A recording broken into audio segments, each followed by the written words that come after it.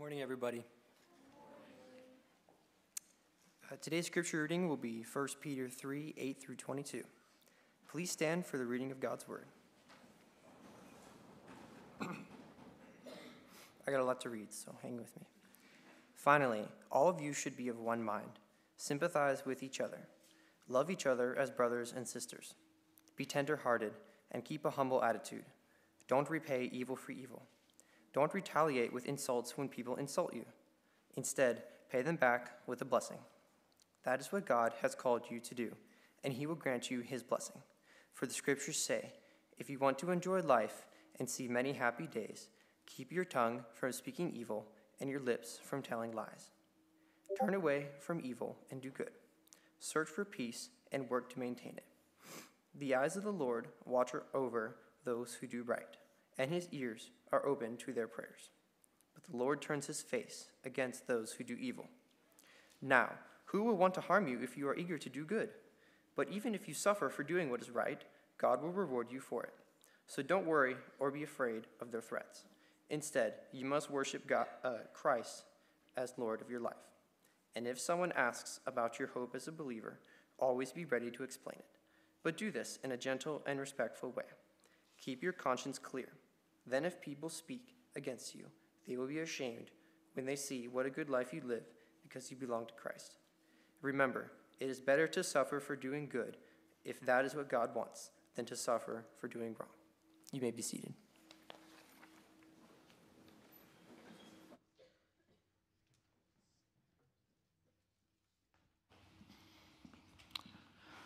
Well, good morning to you, and it's a pleasure to be with you.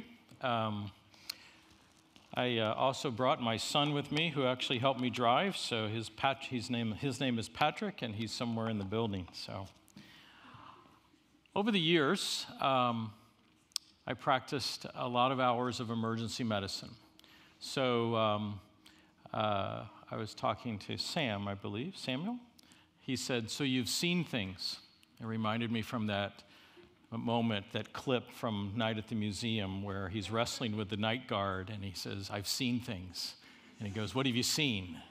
So I could tell you many things I've seen, all of which would probably make you vomit, so we're not going to do that. But I do want to tell you of one incident.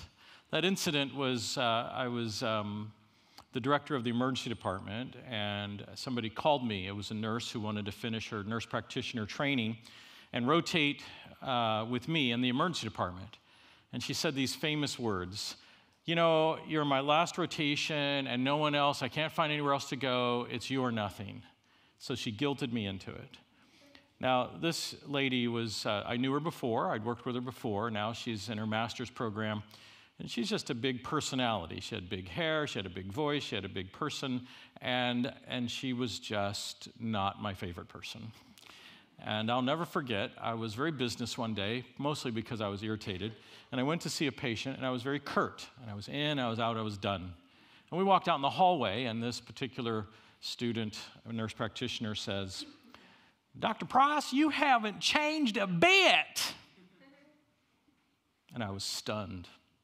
I was stunned because I knew exactly what she meant. That I was just as fleshly as she knew me 5 years ago as she knew me today. And I was cut to the heart. That's kind of what this passage is going to do to you. This passage in 1 Peter 3, 8 through 22 is a bit long, and we may not finish all of it. I'm sorry about that. But I want you to know that it'll have a way of identifying whether he is Lord of your life or not. You see, as students, you are well-versed in what it means to be academically oriented. You know very well the agony, great blood, sweaty tears as you finish your assignments to be submitted at 8:59 when they're due at 9 o'clock. I understand that. But you know, if you leave here and you miss this one very important thing, that it's not just about what you know, it's about who and how you know him, then you would have failed. It's a lot of work just to fail, isn't it? You see, the scripture says, if you love me, you'll keep my commandments. Not if you love me, you'll know my stuff really well. If you love me, you'll obey me.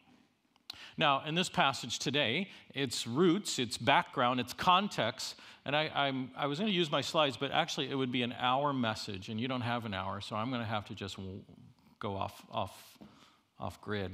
But anyway, if you go back to the context, you'll find that the Lord Jesus was the featured person of chapter 2. And it began with this whole idea of, now servants, you want to honor those even if you're treated roughly. And the Lord Jesus did this, and he did it in his own life, as you should treat government officials. He did it in his own life, where he was treated obtusely and roughly and difficultly. And so he committed himself to him who judges righteously. That's at the end of chapter 2. And you almost have like the pivotal verse of the attitude of the Savior as it pertains to suffering, as it pertains to who will be Lord over him, the person to whom he will submit. And that's our example. And then it goes into the first part of chapter 3, and it uses marriage as an example of that. If you have a husband who's disobedient to the word, you, by not speaking a word, will win him to the word. It's a play on words, right? And so what he is saying is he's building this to a crescendo, to a moment when it'll climax in this particular passage, and he addresses everyone. And he says, now, everyone, you need to have a certain, atmosphere, a certain sort of normality about your community. Now let's go to the text. We'll have today 4 points, if we can make it. They are practicality. Practicality. The second point will be priority. It'll be the priority Christ has set, or the commands that we've been given. The third point is paradigm. Paradigm. There is a certain sort of model that we should follow. And then, of course, purpose. I worked real hard to get all 4 P's, so I'm going to repeat them again. Practicality, priority, paradigm, and purpose, and that will be on the test, which I will never grade. Okay, let's move forward, all right? If you have your text, let's go back to the scriptures. I'll read the paragraph that is in question for us, and it goes like this. Finally, all of you, be of one mind, having compassion for one another, love as brothers, be tenderhearted, be courteous, not returning evil for evil or reviling for reviling, but on the contrary, blessing, knowing that you are called to this. And so you should say, called to what? We'll answer that in a second. That you may inherit a blessing. So stop right there. If you notice, there are about 5 adjectives that are used to describe what the community of believers is supposed to look like, especially as it pertains to the Lord being Lord of your life. For example, he says, let me advance ahead here.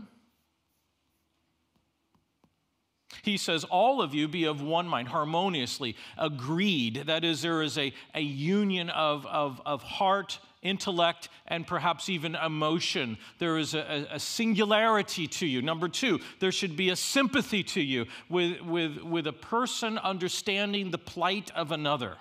I am not naturally a sympathetic person. You know, you come to me, your arm's crooked. I said, well, get it fixed. Don't worry about it. My wife, she'd be in tears, dabbing their forehead. I'd say, just suck it up. We're going to be fine, okay?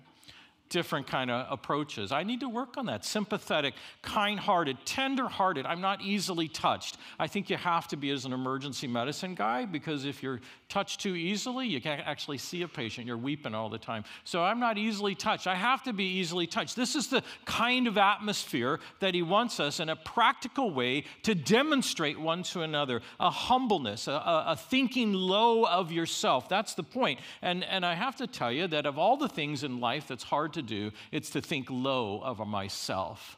That I actually value you as having greater value than me. Do you know who said that? Paul, Philippians chapter 2. That do not think of your own, do not look out for your own interests, but the interests of others. Let yourself value the other person as having greater value than you. Do you know where that's the hardest to do? With your colleagues and peers, right? I mean, you think you're just as smart as them, and they think they're just as smart as you. And it becomes this sort of game of wits. How do I know this? It's exactly like it was when I was trying to do all that research in medicine and had to publish papers and all that kind of stuff. And I thought I was just as smart as that knucklehead who was giving the lecture. In fact, I think I could give the lecture better. All that kind of disposition, that is not typical of what it means to have the Lord as the Lord of your life.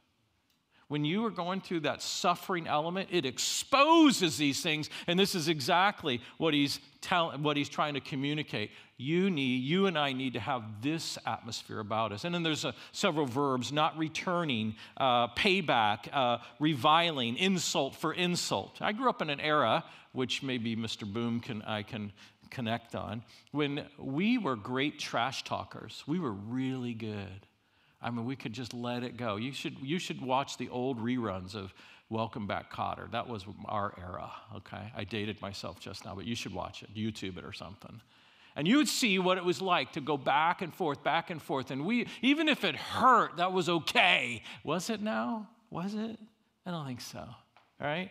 And instead of having that sort of reviling and this idea of returning evil for evil, insult for insult, abuse for abuse, what he says is instead do something totally out of the norm.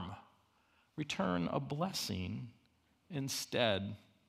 The idea of speaking well of a person, of speaking with kindness of a person or of a situation. I don't know about you, but I have a PhD in whining and complaining. Do you? I'm really good at it.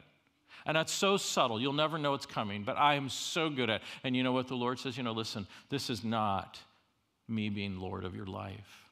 Now, I want you to look at yourself for a minute. You're around your friends, you're around your classmates, you're around people in similar degrees, and you'll miss the rough edges if you don't stop in the mirror and look closely at yourself. For if you come through the course of study here at Emmaus and you finish and everything's happy and you're at graduation and you're getting that diploma, you're getting that reward, if you will, and you're not any more like Christ than when you started, you failed. You failed.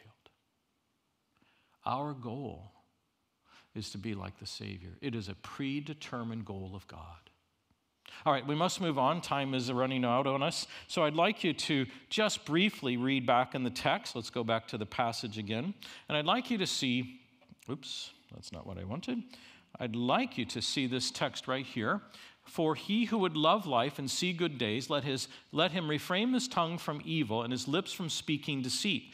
Let him turn away from evil and do good. Let him seek peace and pursue it. It's really heavily loaded with verbs. For the eyes of the Lord are on the righteous. His ears are open to their prayers, but the face of the Lord is against those who do evil. Now, the thing I want you to notice out of this little secondary paragraph of the main point, practicality, is this. Do you want a long life? You got to do a few things. I had a patient come in once. He was funny. He goes, "Doctor, how do I live a long life?" I worked in sort of a farming community. "How do I live a long life? I'd like a long life." I didn't know long had 2 syllables, but it does. He goes, "I need a long life." And I said, "Well, that's easy." And I got out my prescription pad and I wrote, "Honor your father and mother," right? Ephesians 6, 1 through 3. And this one. You want a long life? This is how it happens. I gave it to him. He said, "Doctor, that's not exactly the pill I was looking for." I said, "But it's better than a pill," right? You see, what he's doing is he's saying this. The atmosphere where Christ rules over our community, our body life, is such that he will reward you with those things which you wouldn't expect. And one of those things you wouldn't expect is this idea of a continuous, a continuation, if you will, of life. And how is it done? The emphasis isn't on the reward. The emphasis is on the idea of holding back that tongue. Bringing it under control so that whatever is in the heart doesn't come out. That is something else. Someone else is actually controlling you. It's the Lord Jesus Christ through his Spirit who has full authority over even your words. Do you ever go through life and you come across a situation, usually it's while we're driving, and somebody cuts you off, some semi, right? They get over from the slow lane to the fast lane, and they go slower. That is maddening. And before I know it, my words are just like, what an, and exclamation point, hashtag. You see that? I don't want that. Do you? I don't want the absolute nastiness of my soul to be coming out of my mouth. And boy, it happens so quick. Gossip, anger, pride, self-centeredness. You name it, it's there. Practicality, this is what he means. All right, I must move on. I want you to go and look at the second point, which was priority. I'm going to read this paragraph, okay? And I'm sorry I'm not going into great detail, although I'd love to. The priority paragraph is verses 13 through 17. And who is he who will harm you if you become followers of what is good?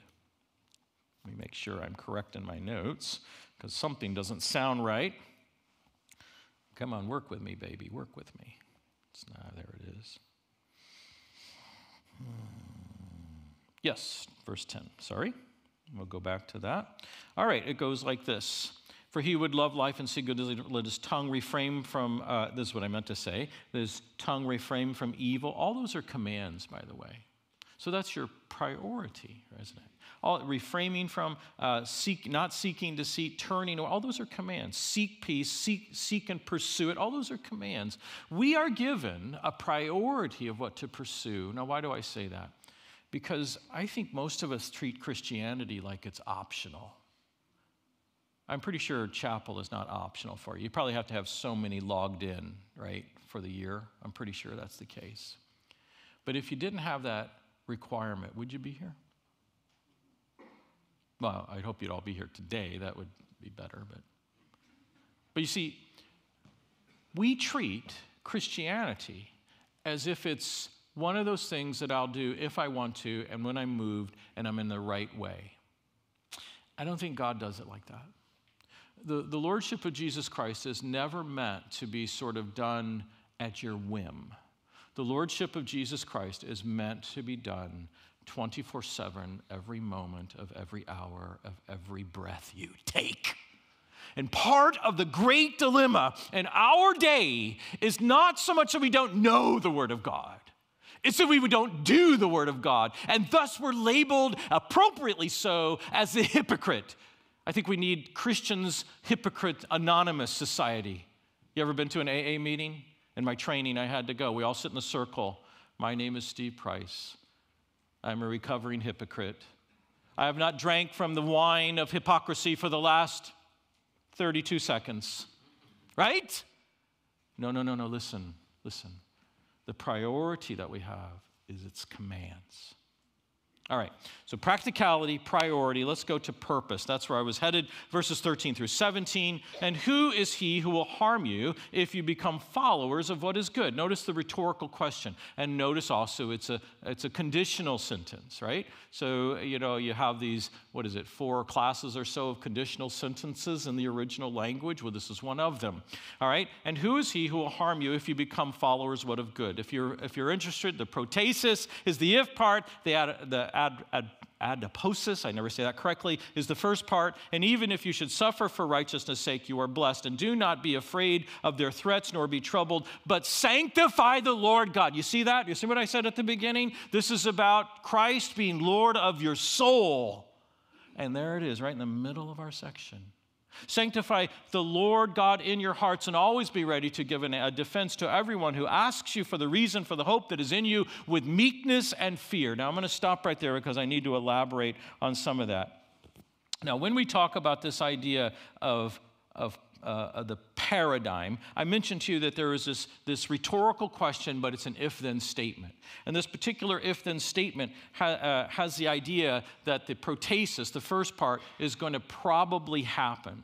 So if you become a follower, which you most likely will, become a follower of what is good, right? Who is there? He asked now the rhetorical question. Who is going to hurt you? You know what he's saying? He's going to cover it in the rest of the paragraph. He's saying, don't you get it?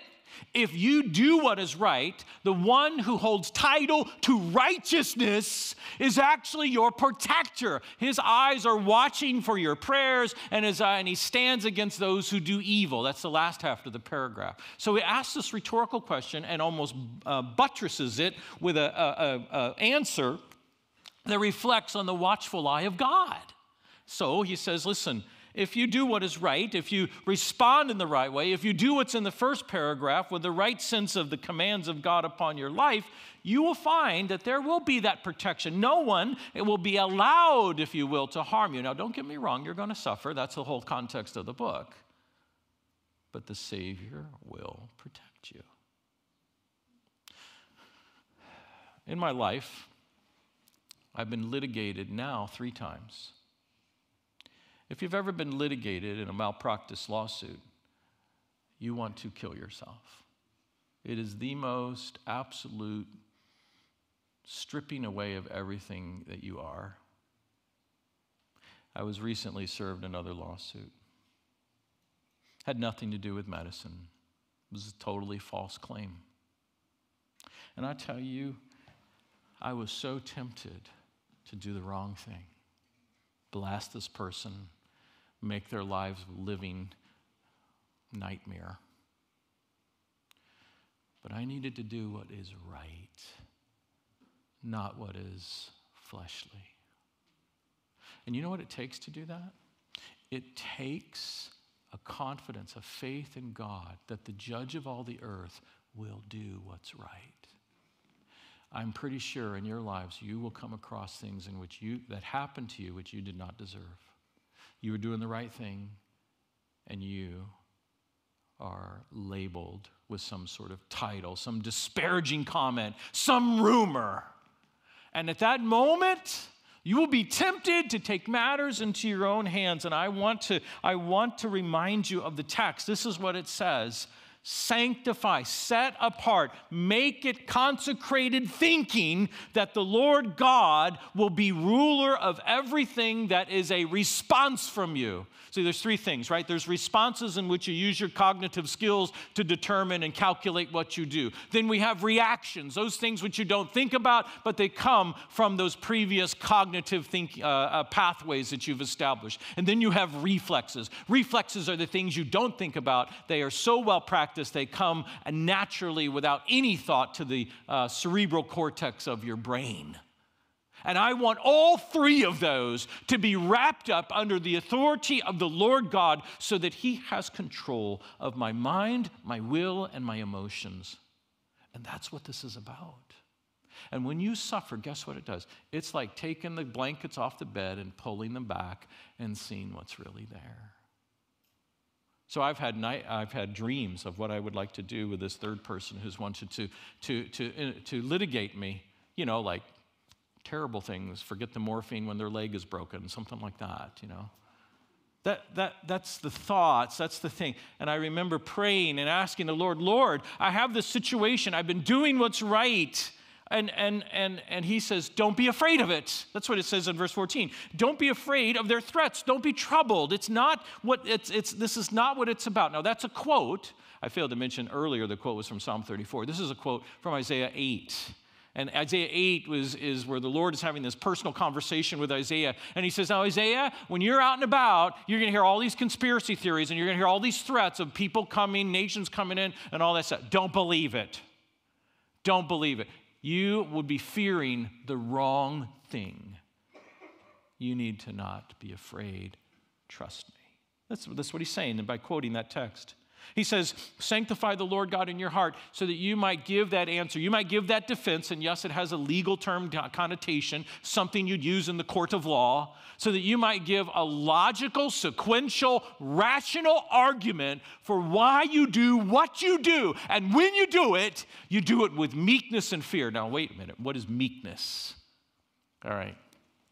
Meekness is actually well defined for you from the book of Psalms 37. And in that book, in that little poem, you have this bad thing happening, and you could react, and you know what he says? Trust in the Lord, dwell in the land, cultivate faithfulness. And then it goes on about the wicked and how the wicked are doing that and doing this and making your life miserable. And you know what it says? Trust in the Lord, for the meek will inherit the earth. That means you've got a solid confidence that God will rectify the situation. You can afford to stand down because you trust the person behind you to make it right. Now, that's exactly the language of Genesis 18. Shall not the judge of all the earth do what's right? And the answer to that is he will. And he will do that in your life. And he will do that in these suffering episodes. And he will do that when you're being treated wrong and when you're being abused and when you're being gossiped and your reputation is being marred, you see. You can trust in the Lord that way and he will see you through. Right? Now, I want you to notice also that he says, good conscience. Good conscience. There's a part of the human soul which is not mind, will, and our emotions. It's just this thing called conscience. And it comes to you from Romans chapter 2, where the word of God was sort of engraved on your heart so you have a sense of what is right and what is wrong without you actually having to be taught. That's the conscience. And if you don't do what's right, the conscience screams at you. And if you do what's wrong, the conscience screams at you. You shouldn't get your theology from Emperor's New Groove, but you know, the one thing on this Kronk's shoulder and the other on the other side, you know, whispering, hey, what about that? Hey, I don't think you should, you know, that kind of thing, right? You remember that movie? Does anybody seen that movie? Yeah. All-time favorite right here.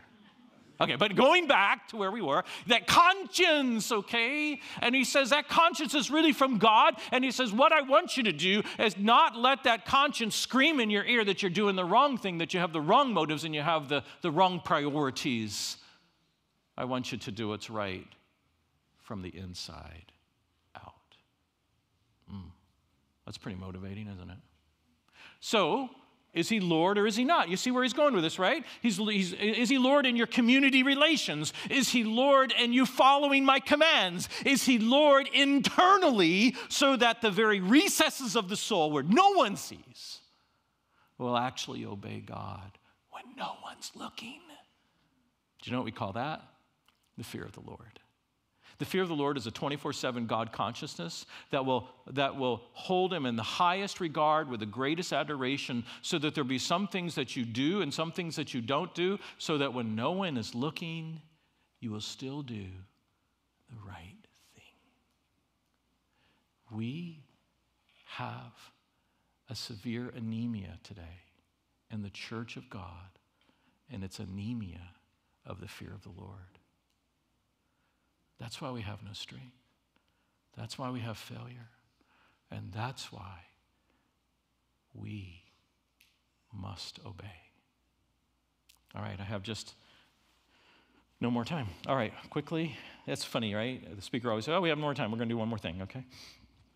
All right, this is it. We'll read it real quick. Verse 18. For Christ also suffered for sins, the just for the unjust, that he might bring us to God, being put to death in the flesh, but made alive by the Spirit. All right, what does that mean? He's summarizing the work of Christ. Notice the work of Christ is repetitively interwoven, beginning in chapter 2 and being interwoven in each paragraph since. And now he summarizes basically the whole plan of the gospel, like a 1 Corinthians 15 summary. Suffered for our sins, the just for the unjust, the categorically innocent taking the place of the categorically guilty. And you know, you had the 6 trials to really show to any reader that Jesus was absolutely innocent. Even the Romans could figure that out.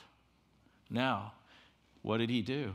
Well, he did all that to bring us to God. I love that phrase. That was his motivation.